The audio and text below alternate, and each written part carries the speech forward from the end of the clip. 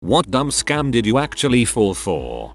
In high school I worked at a Subway. I was at the cash register. Woman pays with 2 rolls of dimes. We were very busy so I threw them in the drawer until later. When I got a chance to do so I broke them open and they were full of pennies. You might ask why I didn't notice the size difference. Well, it was all pennies except the ends and I wasn't paying attention.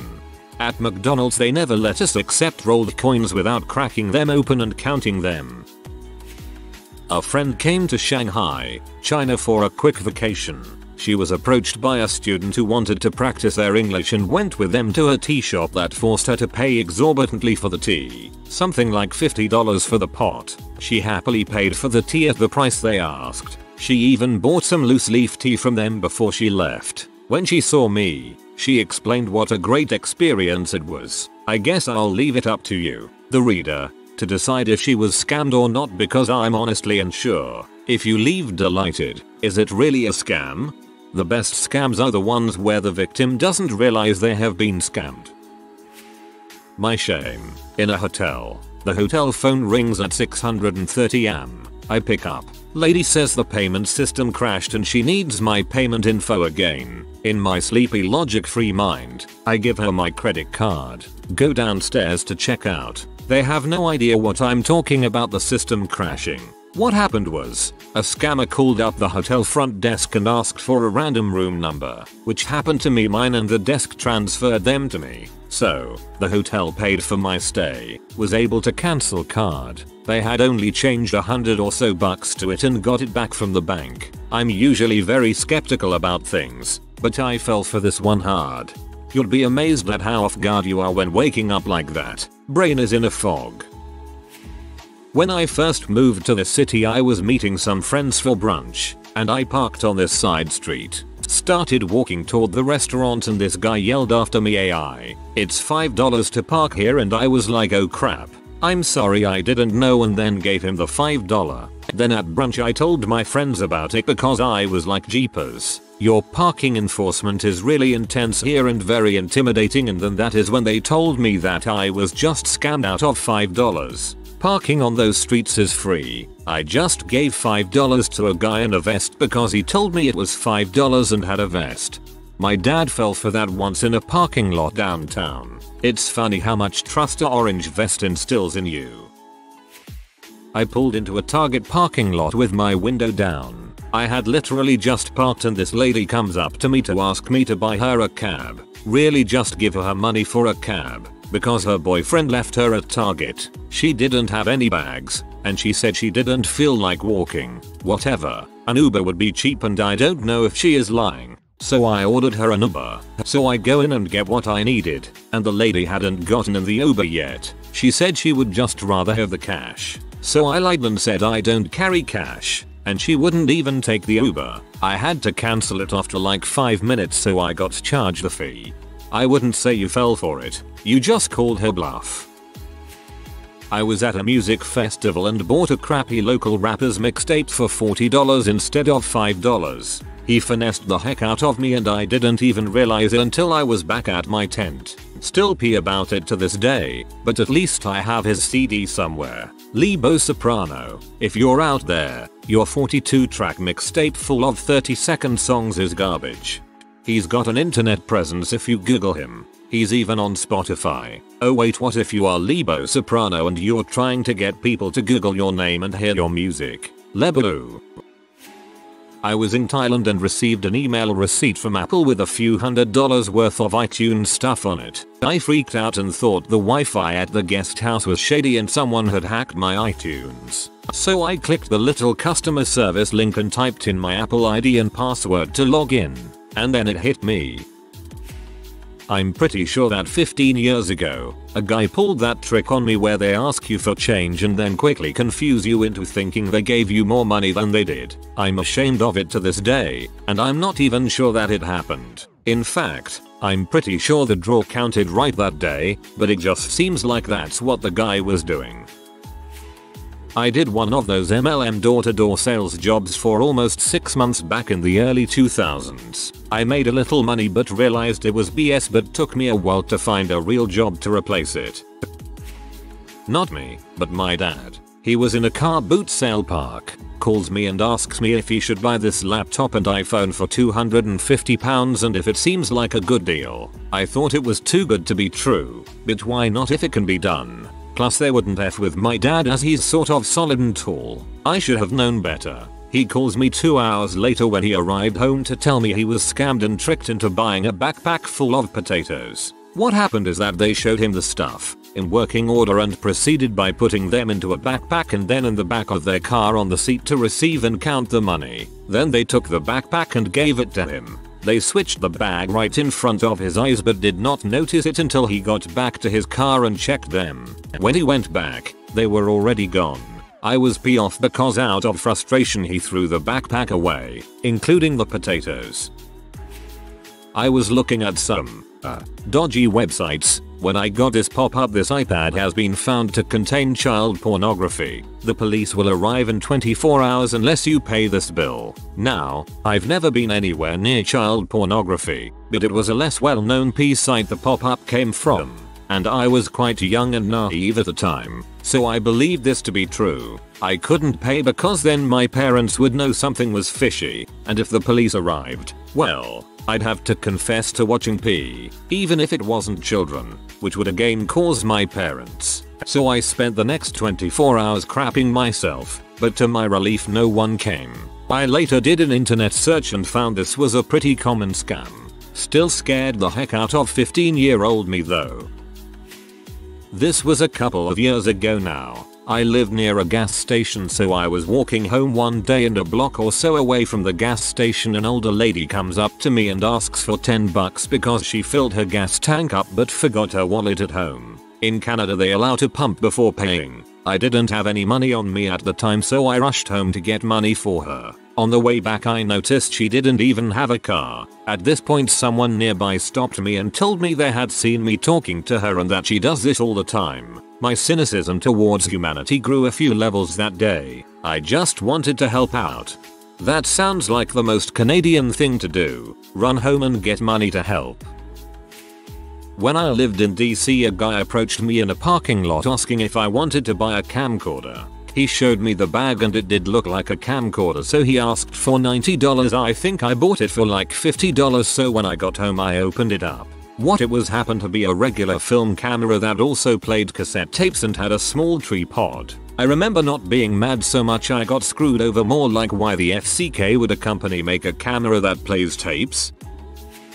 It was summer. I had quit my job in the middle of the college school year because I hated it and had a near maxed out credit card with jobs hard to come by. A bit desperate, tried to join a website to get people jobs pet house babysitting. I put in information for pet sitting. A couple days later get an email about someone in Australia getting ready to move to my area and something about their dogs getting there first. I don't remember the details. Multiple messages were traded until around midnight. Sitting on my bed with a laptop in my aunt's basement, I get this sinking feeling and Google pet sitting scams. I found dang near an identical script to the messages I'd been receiving. At the very least, I caught onto the scam before I'd lost anything more than an hour or two's time.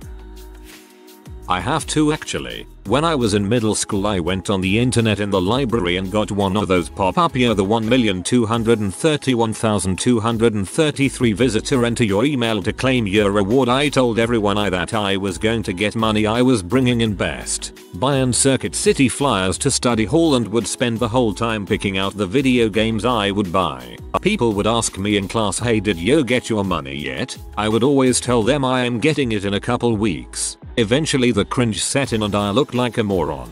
The other one was when I was 15 and using AOL Messenger and met some guy who told me he was PJ Ladd, pro skateboarder. I believed him. He kept this charade up for a while and even called me and told me he would send me a skateboard in the mail. And once again I told everyone in school. The cringe set in when the guy told me sorry and that it wasn't true. Yep. The good thing is you didn't lose anything of value, besides pride, of course, but that comes cheap. Paid subscription to an online dating site. Absolutely nobody freaking pays for it, so you'll end up being the only paying customer, getting messages from bots. I got roped into listening to a spiel for Promerica when I was first looking for a job. Luckily that was the extent of it.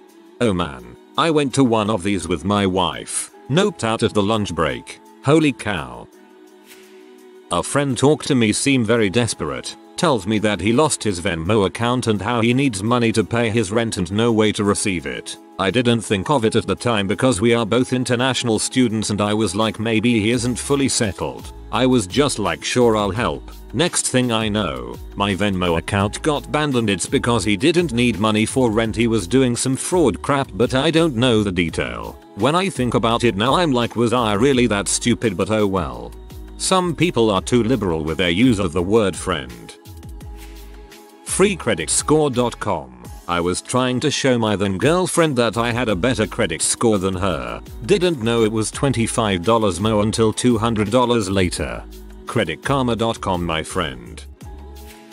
Years ago I worked as a cashier and one day a customer paid normally for the product, and while I was counting the money he said, "Let me hold that," pointing his head to the money, and I gave him a $100 bill. "Thanks, you too. Have a nice day." Only noticed minutes later. I still don't know if he pulled out a hypnosis thing on me.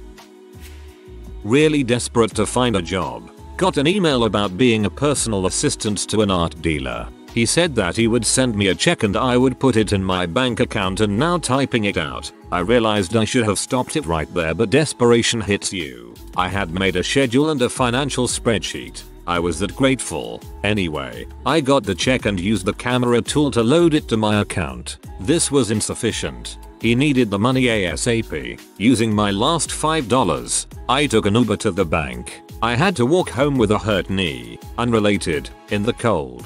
I did more research and discovered it was a scam. I cried because these people prey on desperation. And thank goodness I had used the last of money, so he got nothing. Somewhere further down the thread there's probably some guy going, "So I'm an art dealer and I hired this guy who needed some cash to be my assistant. I sold a netbook to a Nigerian posing as an Australian teacher who was teaching in Nigeria, which should have tipped me off. Cutco Vector was enticed by the $18 HR summer job letter I got in the mail. Went to an interview that turned into a sales pitch. I got really confused. They had us all fill out a form and one of the questions was something along the lines of, "Is Vector the place for you?" I wrote no, and in the one-on-one they were really confused. Like, why did I stay there only to tell them no thanks? I don't know either. Guess I just wanted to waste their time too. Me and a friend once took the Scientology personality test just to see what it was about and ultimately waste their time. Monavi, young, fresh out of high school, naive me wanted to make some extra cash. Never heard of an MLM before. Signed up through a friend. Made her reimburse me for most of the money I had to shell out and lost a friend. Glad I learned about it then though. When it works and those raps and teas became a rage a few years back, I sat back and watched a dozen or so former classmates fall for the scam. I avoided one today. Selling a notebook online. Contacted with a story about how her daughter lost her debit card buying groceries and she only had checks. I suggested a teller withdraw. Can't get to the bank until weekend. I suggested Venmo. Conversation ended. Found the person through Facebook and googled her and her city. 2015 arrest for check forgery. Computer popped up with a virus warning and a very legit looking name and number to call. I was a bit behind the times technologically speaking, so I just assumed it was legit since I was on Google Chrome at the time. I called the number and paid $50 for updated virus security software and all was well. I only realized I'd gotten fricked when the same thing happened again a few weeks later. I'm lucky they only got me for that first $50 instead of wiping out my entire account after that. Sorry, we need another $50 to activate the antivirus. RuneScape, 9 years old. I just started and this guy tells me something about dueling him. He takes me to the wilderness, says to attack him first to see the damage. I do. I die. I lose everything. Like 200 gold value, but still, the guy spent like 20 minutes for that, lol. In the game RuneScape, there is this small room with an altar that has a jug of wine resting on it. As a 9-year-old kid, I was told by some random players that if I take it I could sell it for a lot of in-game gold and such. The moment I take it, said players lock the room and a bunch of NPCs begin to attack me and I eventually die, allowing other players to loot all my stuff. I never played RuneScape ever again. I'm pretty young, and when I was 10, I was really obsessed with this mobile game, Dragonvale. I loved watching my dragons grow, and if I do say so myself, my park was pretty dang good, and I had collected about half of the super rare dragons at the time. One day I decided that I wanted to get some of the in-game currency that let you buy special dragons, but I didn't want to pay. I searched around on Safari for a while looking for a way to achieve my ultimate scam, but found that most of the sites I visited required doing a survey, which I didn't feel like wasting my time on. Eventually, I stumbled upon a post on somebody's blog stating that they had found a way to get the in-game currency for free, and to email them with an address included. I followed up, immediately sending an email and eagerly refreshing the page every few minutes. Anticipation for my brand spanking new park building. The email came. All I had to do was send him the email and password for my Apple account. Now that sure sounded easy to me, and I didn't see what could go wrong. So I sent the email and password, and told him to please not take my stuff, as I was only 11, and I would love some new stuff for my park. A few days passed with nothing new happening on Dragonvale, and I felt a deep disappointment, but on the 4th day, I'll be damned, about 3,500 gems popped up in my account. I was ecstatic, and in retrospect I have no dang idea how or why it actually worked, but I wasn't complaining then, and I sure as heck aren't complaining now. I bet they planned on scamming you but felt bad for the small child, so they just bought you some with their scam money. I was at a gas station in Florida and a guy was outside begging for money because his son was sick and he needed gas to get to the hospital. He kept talking and I was like, whatever, here's $5. Fine. I get in my car, start driving. The hospital is next to the gas station, like right there. This made me laugh so hard. Iraqi, sorry, I said Iranian before, dinar. I spent £250 on 500,000 dinar when Saddam was toppled, being told that it would rebound within a few weeks, months, and we'd all be millionaires. After buying it, I found out just how much of the stuff had been sold outside of Iraq, which meant the second a ton of people sold it, the price would crumble. Also, resellers offer to exchange once the price rose, with a 40% markup. That was the point I realized it wasn't as it seemed. Too late for my mate, who had told me about it in the first place, who invested his savings, £10k, into Iraqi dinar. I still have it, because you never know, but I just wrote it off as a bad investment and moved on. It's worth about £302 right now. A few years ago I had my first iPhone. I ran across a trustworthy looking article describing Easter eggs in the operating system, one of them being if you set the date to something like 1990 and restarted it, it would unlock a secret, retro mode. Brick the phone. It unlocked a retro mode for sure, the time before you had a smartphone.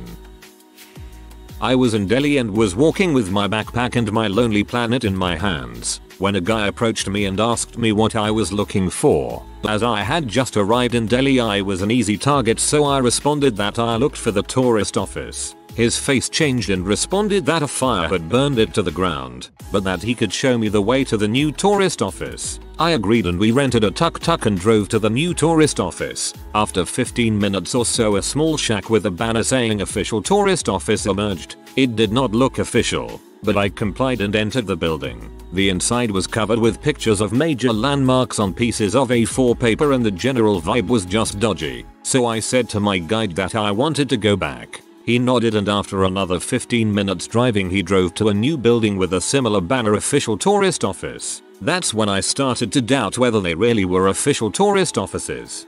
Walking around with Lonely Planet in your hands pretty much sets you up as a target. This actually happened recently. I put up a listing on a pet sitting website as an available pet sitter and got a response from a woman about a week later. She said she was moving to my area in the next 2 weeks, needed a dog sitter and suggested very good pay. I thought it was a really sweet deal, considering I'd only be doing this for a couple months before going back to school. She said that because she's moving, she needed help paying her furniture salesman and interior decorator. Said she was gonna send cashier checks and I had to deposit them, withdraw the money and MoneyGram the cash to both of them. I asked why she couldn't just transfer money to them online and she said she needed to gain the trust of someone who's gonna be in her house and around her dog. It seemed a little fishy but I brushed it off, deposited the check, withdrew the cash and sent the money. I get an email from my bank the next day saying the check didn't go through and that it was fraudulent. B stole $2,650 from me. It's stupid as frick and looking back at it now, I can't believe that I actually fell for it. Back in the 90s, I saw a magazine ad that said, "Master key, opens any lock." I sent my $20 and waited. Weeks later, I got a tiny Allen wrench taped to a piece of paper with lockpicking instructions. About 15 years ago I shipped a monitor I had sold on eBay to an unregistered address messaged to me by the high bidder. The address was in Russia. A week later the payment I had initially received was revoked, and I was out $250. I used to sell things on eBay from time to time, usually pretty inexpensive stuff that I was just trying to get rid of. But every time I sold an old mobile phone I'd specifically say US buyers only and I'd still get about a dozen emails asking if I'd reconsider and ship to one of a variety of former Soviet republics. I imagined they were all scammers but I wasn't going to risk it. When I was younger, I was really into martial arts. I saw the Bruce Lee biopic, the one with Jason Scott Lee. There was one scene where he had electrodes attached to his chest and said something like, "It's like doing 200 push-ups in a minute," or whatever. I was like, well, not long after that, I bought a similar product off an infomercial. Total scam. I think they might have actually been sued for it, too. Probably could have gotten my money back if I signed on to the class action suit. As a teenager, I was working alone in a small store. Some guy came in and brought about $9 worth of stuff to the counter. He went into his wallet and then said something like, "Crap, I'm sorry man, I have to put this stuff back. I only have a $100 bill." I looked at the cash in the drawer and said, "It's fine, we can break that for you." Later that day, the owner of the store took me aside and showed me how I had taken a counterfeit C-note and given the guy back $91 in actual real money. As I looked at it closer, I realized it wasn't even a good counterfeit. The printing was blurry and the bill itself wasn't even physically the right size. The store owner was very cool about it and didn't chew me out or anything, but fuck, I felt stupid. I used to play an unofficial online Pokemon game. Someone told me that they'd trade me an EV if I changed my account's recovery email to their email. OFC, my dumbass did it. The money changing scam while I was a teenager working at Ponderosa. My boss was very understanding though and they caught the guy from surveillance footage.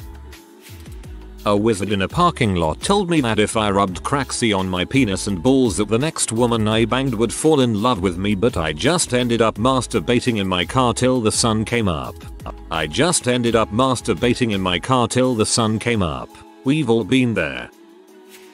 Was approached by a stranger at community college looking for help. Said they needed someone to cash a check for them since there was a hold, or something, can't recall exact details, on their account. Went over to the bank with him. His sister was waiting and handed me a check which I attempted to cash for them, at which point the teller has another employee pull me aside into a different room to ask me what was going on. Quickly deduces I was being scammed and told me. Points to the two who by now out of the parking lot making their leave. The one time I was quite pleased with BOA's service. To be clear, the scam was that the check was going to bounce and pull money from my account.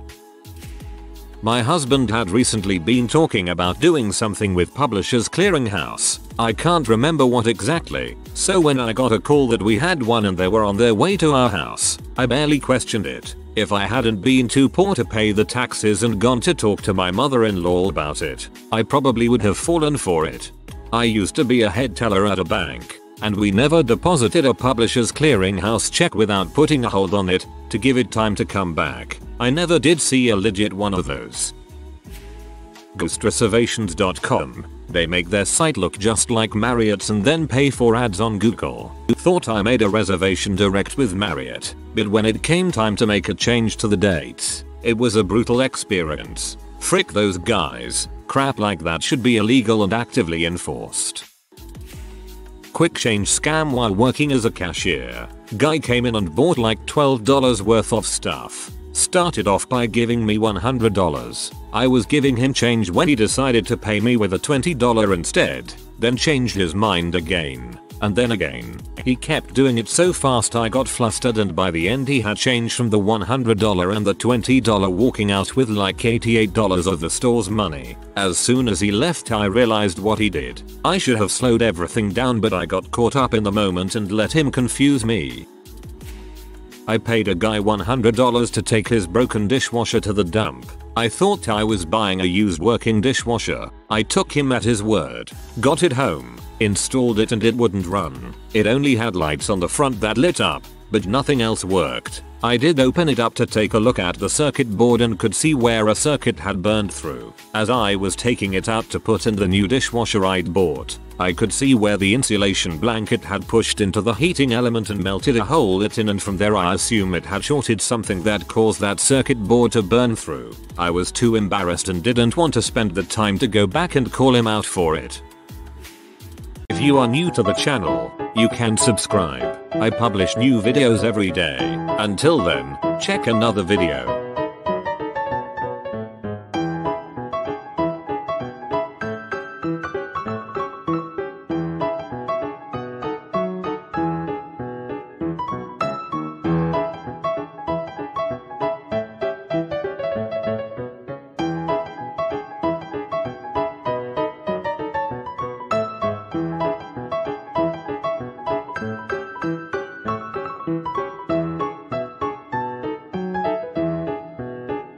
Bye for now.